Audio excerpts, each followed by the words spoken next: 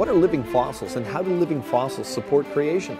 This week on Creation Magazine Live, how living fossils support creation and refute evolution.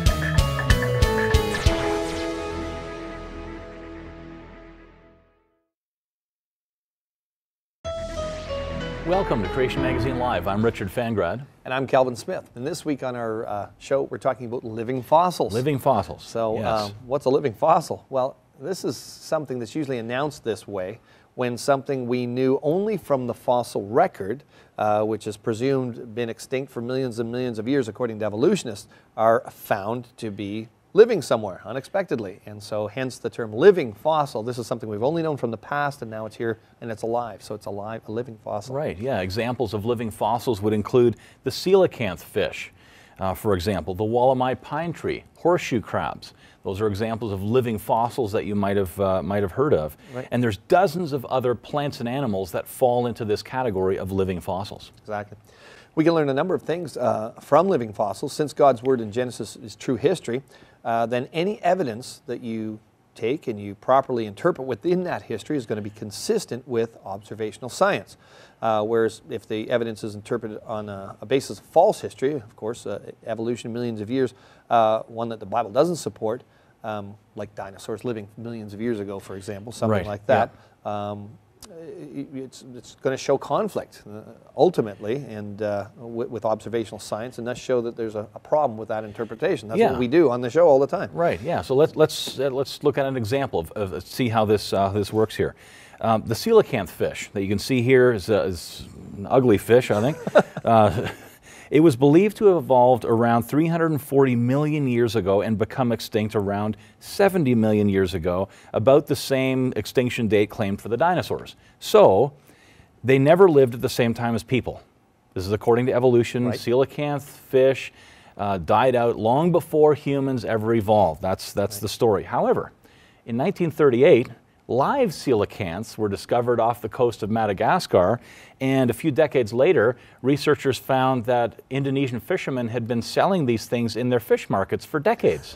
So, that's right. Coelacanth fish, there we go. So here's the point. No fossils of coelacanths have ever been found in the same layers as human fossils. Right. We know that. But they have been found in the same layers as dinosaur fossils, yet we know coelacanths and humans do live together, because they do so in the present world. They live together right now. Yeah. That's right. Yeah, so what's the conclusion? The conclusion is very simple. Just because we don't find fossils of certain animals or plants fossilized together in the fossil record, they're not fossilized together, does not mean that they didn't live together. Right. So, I mean, if you just start with the Bible, and therefore the presupposition that man and dinosaurs did live together, that's what you'd plainly get, land animals and man created on day 6 of creation. Right. Dinosaurs were land animals, etc. You know, you can properly interpret these types of facts that we find, right? Or in this case, really the absence of a fact, right? And thus an argument from silence. But the coelacanth example shows that the absence of human fossils in dinosaur rock doesn't support the idea that dinosaurs lived millions of years before man, and that's commonly taught. For some more details on this, you can go to creation.com/missing or misinterpreted and get some more information. Right, yeah. So we can start a bit of a list about what living fossils teach us. So the first point is, what do living fossils tell us? Number one, just because we don't find animals fossilized together does not mean that they never lived together. And for an example of that, the coelacanth and humans. Coelacanths and humans do live together today. Right. And so we can make, that's one thing that living fossils can teach us. Right. I mean, if this is the first time someone ever tuned into Creation Magazine Live, they might be thinking, whoa, who are these guys and what are they talking? Living fossils, what does this have to do with the Christian faith? And you know, I love God and the gospel and I love Jesus and he died for my sin. What does this got to do with anything? But, you know, I grew up as an atheist. All atheists believe in evolution. You got to explain how you got here without God. Guess what the only game in town is? Evolution. Evolution over millions of years. Yes, yeah. And so oftentimes people think there's this amazing amount of scientific evidence against what the Bible says and in support of evolution. And so even you got people that are kind of on the fence of whether they believe in God or not, and they start believing in evolution because they believe in all this supposed scientific evidence. And so this is just maybe one small part of the creation evolution debate, living fossils. Yeah, yeah. But I remember being taught about living fossils somehow supported evolution. I mean, we're going to go through some stuff here, and we're going to see that that's completely wrong. But again, these are things that people are seeing, children in school are seeing as use of evidence for evolution. So as we go through this here, you're going to see that no, the biblical history is supported from what we see in the rocks. Exactly. In nature documentaries and science textbooks, one often hears about creatures that arrived at their body plan very early in evolutionary history and have not made any real changes since that time, supposedly millions of years ago. These are called living fossils, like the coelacanth and the walmy pine. This phenomenon is known as stasis, things staying pretty much the same. And it turns out that pretty much every animal in the entire fossil record appears suddenly and shows this same history of stasis. This was not predicted by evolution. A more recent and radical theory called punctuated equilibrium recognizes stasis in the fossil record, but requires belief in rapid massive leaps in evolution, an unsubstantiated just so story. However, the physical evidence, sudden appearance and stasis in the fossil record fits remarkably well with the biblical account of a recent creation followed by a devastating global flood, just as the Bible describes in Genesis. To find out more from Creation Ministries International, visit our website, creation.com. Welcome back. If you just tuned in, we're talking this week about living fossils. So what can living fossils teach us? Well, we have a 3-point list here. And so the first point we just discussed, we can add a second point to that. Number 2, many animals show very little evolution over millions of years. For example, salamanders are living fossils. Thousands of the earliest known salamander fossils have been found. Researchers said that, quote, there are whole bodies, impressions of soft tissue have been preserved, and stomach contents. Right. It's pretty incredible. In our magazine, we reported on the article in Nature, which said that these salamander fossils from Inner Mongolia were assigned an age of 161 million years. And the new cryptobrand shows extraordinary morphological similarity to its living relatives, which underscores the stasis within salamander anatomical evolution. All right. Okay, so stasis. Analyze what that means. Well, let's explain it. Stasis, if you haven't heard that word before, here's a dictionary definition of what stasis means. A period or state of inactivity or equilibrium. No change. No change. Evolution means change. Stasis means no change. So in 160 million years, these fossils, 160 million years old, there should have been some evolution in those 160 million years. And that's why researchers have concluded that these cryptobranchid salamanders alive today can be regarded as living fossils. Right. Is what they say. But this is actually strong evidence for the biblical account of creation. It is, right? Yeah. Living things were created to reproduce after their own kind. So, i.e., salamanders have always been salamanders, which explains why living and fossil forms are virtually identical. And this is more support from Genesis, what the Bible says about Genesis, Absolutely. and what from we see in science. And you can go to creation.com/sala, as in salamander, to read the full article. Things staying the same is the opposite of evolution. Evolution, again, means change, and there are many things that have stayed the same. Here's a list of some of these things. Ginkgo trees, for 125 million years, no evolution. Crocodiles, 140 million years. The Tuatara lizard, 200 million years, no evolution. Horseshoe crabs, again, 200 million. The Lingula lamp shell, 450 million years, no evolution. And finally, Neophyllina mollusks, 500 million, half a billion years, and the modern examples look identical to these apparently 500 million year old fossils. Which is incredible, because evolution says that the environment is going to change, and that's going to trigger evolution. So you can't say that the environment didn't change for 500 million years, but what are some of the evolutionary responses? Luck, chance. Their habitat hasn't changed. You know, in the case of the coelacanth, the cockroach that has survived for 250 million years demonstrates the key to success is to be abundant and live everywhere. Well, isn't that what everything wants to do? Long generation times, at least 15 years for the Tuatara lizard. But this can't apply to rapidly reproducing but unchanging cockroaches, archaeobacteria, which multiply in minutes, yet evolutionists are believed to have been on Earth for 3.5 billion years. So these don't really hold water. Yeah, the article Zoologist says this: some biologists marvel that there is any evolution at all, considering the possible pitfalls of change. She quotes the Yale paleontologist Elizabeth Verba saying that, quote, organisms are so complex that it is hard to change one aspect without wrecking everything else. Well, they're recognizing that point anyway. Yeah. They really don't have a good answer. No, basically. they don't. The New Scientist article leaves the problem unresolved.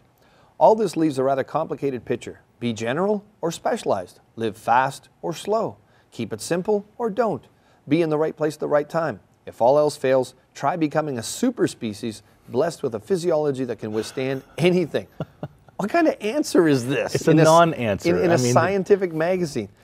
Clearly, living fossils present a major problem for evolution, and evolutionists are struggling to make sense of these discoveries. Yeah, that sounds like grasping at straws, right? It's just, it could be this, or it could be anything. This, it could be anything.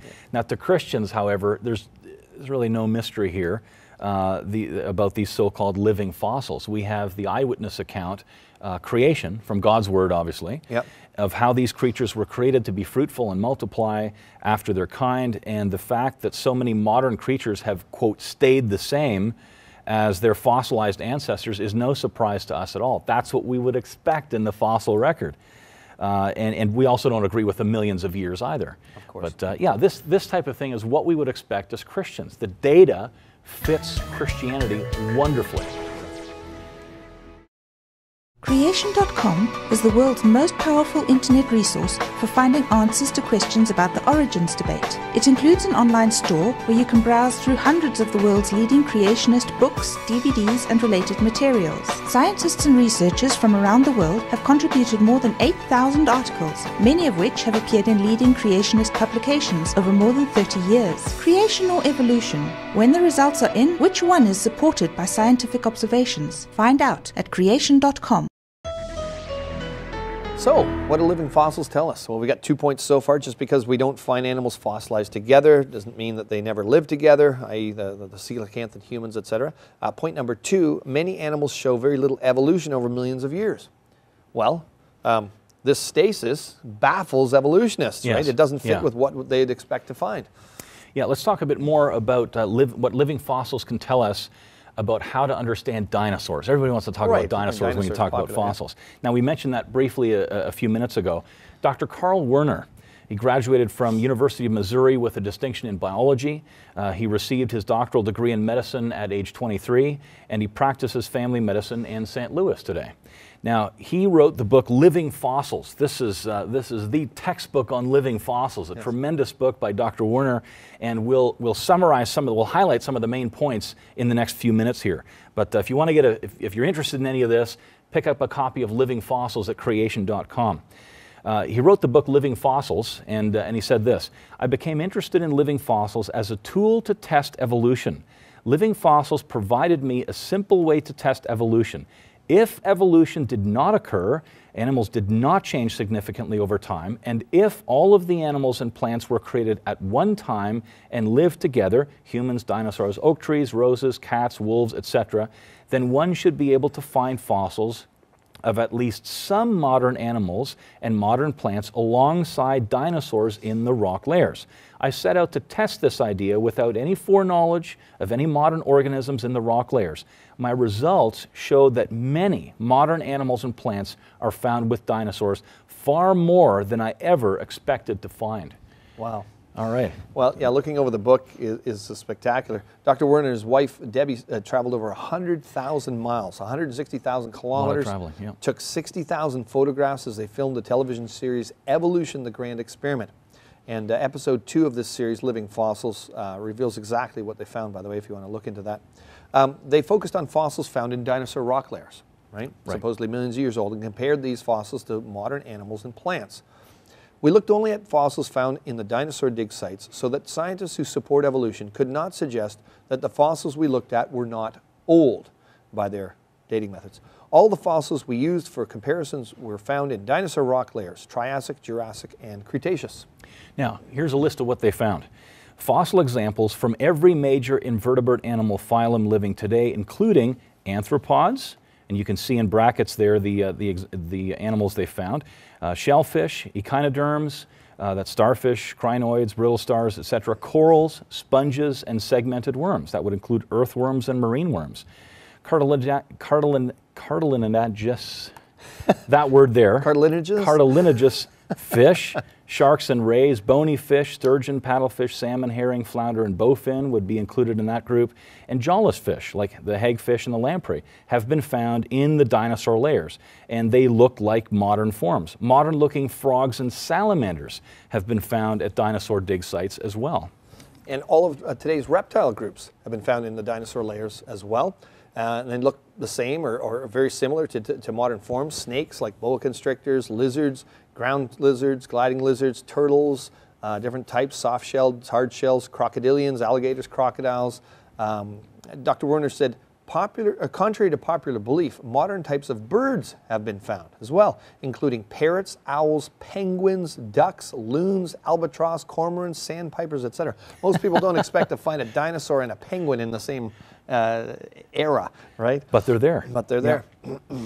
Now, Dr. Werner said, when the scientists who support evolution disclosed this information during our TV interviews with them, it appears they could hardly believe what they were saying on camera. I bet. He's getting this information from these guys, and it's amazing. Yeah. Fossilized mammals have been found that look like squirrels, possums, Tasmanian devils, hedgehogs, shrews, beavers, primates, and the duck-billed platypus.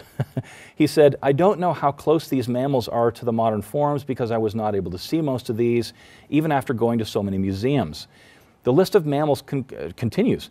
Paleontologists have found 432 mammal species in the dinosaur layers. That's almost as many as the number of dinosaur species. Right. So incredible. What does the age of dinosaurs mean then, if there's almost as many mammals as dinosaurs in the same age, right? Right, yeah.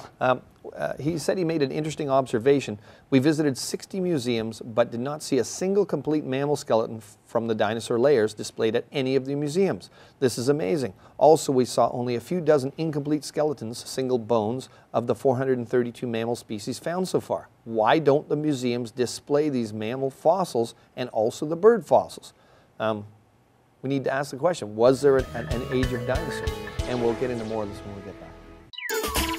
Unless you've been living underground for the last few years, I'm sure you've heard of feathered dinosaurs. It seems we're constantly hearing that birds evolved from dinosaurs. Some have even suggested that KFC could change its name to KFD, Kentucky Fried Dinosaur. But not all evolutionary scientists accept the dino-to-bird dogma. A prominent one is renowned ornithologist Alan Fiducia of the University of North Carolina. He recently stated, the theory that birds are the equivalent of living dinosaurs and that dinosaurs were feathered is so full of holes that the creationists have jumped all over it. He further laments, with the advent of feathered dinosaurs, we are truly witnessing the beginnings of the meltdown of the field of paleontology. Those looking for evidence that birds evolved from dinosaurs will be disappointed, because the Creator has told us that He created birds before the land creatures, such as dinosaurs. To find out more from Creation Ministries International, visit our website, creation.com. Welcome back. We're talking about living fossils today, and we're not finished with the list of things that have been living animals that have been found in plants that have been found with dinosaurs. Right. If you're interested in some more of this information, especially on Dr. Werner, go to creation.com/Werner Living Fossils to see the interview there with Dr. Werner. Plants, modern-looking plants have been found with dinosaurs as well. That's right. Yeah. Dr. Werner reports, in the dinosaur rock layers, we find fossils from every major plant division living today, including flowering plants, ginkgos, cone trees, moss, vascular mosses, cycads, and ferns. Again, if you look at these fossils and compare them to modern forms, you will quickly conclude that the plants have not changed. Fossil sequoias, magnolias, dogwoods, poplars, and redwoods, lily pads, cycads, ferns, horsetails, etc. have been found at the dinosaur digs. It may be simpler just to ask, since so much has been found with the dinosaurs, is there anything that hasn't been found yet with the dinosaur layers yet? Yeah. And in answer to that question, Dr. Werner responded this way. He said, I did not find fossils of every organism living today in the dinosaur layers. Rather, I found representative examples of all the major animal phyla living today and all of the major plant divisions living today. Taking it one step further, within these bigger groups, I frequently found representatives of all the major groups or classes within a phylum. For example, the echinoderm, starfish, sea urchins, etc., I found fossils of all the major types living today. Same with the insects and crocodilians, etc. I did not find any large mammals. The largest mammal discovered in a dinosaur layer so far, the live size, like with flesh on, would have been around 30 pounds, right. 13 kilograms, something like that. And he concludes this way. Nevertheless, with so many living fossils, both plants and animals, from all of the major phyla and all of the major plant divisions, it points to stasis, lack of change, not evolution. Right, yeah. So what do you think would be an example of the most dramatic and most exciting living fossil? How about a living dinosaur? A living dinosaur. I mean, wouldn't it? If we had a live dinosaur today. Yeah. Now, we don't have a living dinosaur. Right. Okay, let's clear that up. But we almost do. And creationists watching the program will be familiar with this. Back in 1993, Dr. Mary Schweitzer, the paleontologist, made a remarkable discovery. She found blood cells in a T-Rex bone. Yes. She said it was exactly like looking at a slice of modern bone. Here we go again, living fossils, modern bone. Of course, I couldn't believe it. I said to the lab technician, the bones are, after all, 65 million years old. How could blood cells survive that long? And she's since gone on to find more blood cells, blood vessels, different types of protein, and even DNA. Science magazine even announced that they found dinosaur DNA. DNA. Just amazing. Yeah. Okay, so let's recap here. What do these living fossils tell us? Well, one, just because we don't find animals fossilized together doesn't mean that they never lived together, i.e. coelacanths and humans, or humans and dinosaurs, etc. Many animals show very little evolution over millions of years. This stasis baffles evolutionists. It doesn't fit with what they would expect to find. Environments would change. They would expect that to drive evolution. And number three, scientists find both extinct animals, like dinosaurs, found with modern animals. This is expected based on biblical history. Everything got buried in a great flood. You'd expect to find all those things buried together. Yeah, and since we've been talking about dinosaurs, we've got a special deal here. This book, Untold Secrets of Planet Earth, Fantastic. Dire Dragons. It's a fantastic book. What the author of the book has done, he's traveled around the world looking at and taking pictures of sculptures and paintings and carvings and so on of things that any 10-year-old would tell you, that's a dinosaur. Right. And these pieces of art have been done, obviously, after the flood. It's evidence that dinosaurs lived after the flood. Fantastic evidence that dinosaurs lived after the flood. Get this book, and you can get this DVD for free. Yeah. Free DVD. This is Behemoths Buried Alive by Mike Ord. He's a meteorologist, done a lot of work on the Ice Age and a lot of work in the flood and geology and so on. You can get this DVD for free. Fantastic DVD. It talks about dinosaurs being buried in the flood. You can get it for free. Go to creation.com, and on the checkout, when you check out in your store, use this code, CML, Creation Magazine Live, Dragons. You can get Dire Dragons and Behemoths Buried Alive for free using that code. Creation Ministries International focuses on the Bible's first book, Genesis, and the creation evolution issue. Many of our speakers are scientists with PhDs who, before joining CMI, were employed in various scientific fields. Creation Ministries speakers go to churches, equipping and encouraging people with the message of the truth and authority of the Bible and its relevance to the real world. To locate upcoming CMI events or inquire about booking a speaker into your church, visit creation.com. All right, as we wrap things up here on today's show, we're going to look at the feedback. We often get feedback to our website, people emailing in, they have questions. Some of them are quirky, some of them are honest questions, like this one today. How did creation change after the fall? Right. This is from Dacid K, and he asks this. Please could you explain scientifically how rapid post-flood restructuring of creation occurred to incorporate things like immune systems, changed biological structures to transfer to carnivorous diets, viruses and bacteria, and a host of parasitic biological structures introduced at the macro and micro level. If you want to follow along, actually go to creation.com/post-fall changes, and you can access the links there and so on as we go through this. Right, and Dominic Statham from our UK office replied to this question, and he said, our understanding is that immune systems existed prior to the fall, and that these became adapted to deal with some of the virulent germs which arose after sin entered the world. Indeed, our immune systems have clearly been designed to be able to adapt. Some bacteria and viruses are very beneficial and appear to have been created by God in the beginning. For example, bacteria are essential for decomposing organic matter, enabling old plant material to be recycled. They also help to digest our food. Viruses can increase plants' tolerance to heat and drought, destroy cancer cells, and help keep soil fertile. Just as bees carry pollen from flower to flower, viruses can transfer genes between bacteria, enabling them to perform their many useful functions. Harmful versions of these bacteria and viruses are probably degenerate, mutated forms of originally benevolent designs. There are examples of animals known today for being carnivorous, but are quite capable of living without meat. For example, we've got an example of a lion that wouldn't eat meat, and a bird of prey that's not. You can check those articles out on our website. And in some cases, animals may not be able to survive today without meat, but this would be to degeneration from their original perfect state. Right, yeah, so here's a question that this fellow wrote in, and it's just an honest question. A lot of people have this question. What kind of changes took place there? How do we explain things that are bad today in a very good world before the curse entered and so on? It's just an honest question. These are the kinds of questions that Christians have today, and it's just an honor to be able to provide them with answers. You know, from using 35 years of creationist research behind us. Dominic finishes his response with these words: as you point out, though, some animals have changed markedly due to the fall. Some have become highly adapted to hunting and meat eating, and others have sophisticated defense and attack structures. This cannot be explained entirely scientifically, as it arose, at least in part, supernaturally due to God's judgment on sin. You can read about that in Genesis 3.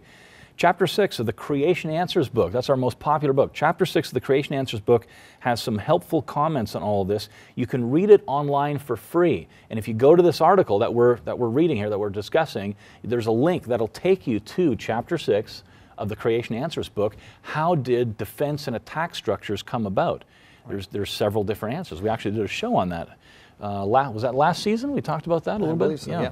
Yeah, I've heard, skeptics sometimes say, well, look at all these diseases. They must have been there. You think Noah and his family had all these diseases, when they went on board and off the ark, but they don't understand that the world has been getting worse and worse and worse in time. These things degenerate, and that's where a lot of these bad things come from. Right. Get a free copy of Creation Magazine. This is Creation Magazine Live, and what we're trying to do is do a live version of the kind of information that you get in Creation Magazine. If your faith is being built up by this, you can get a free copy. Just go to creation.com/freemag and get a free sample digital issue of Creation Magazine on which this show is based. We'll see you next week.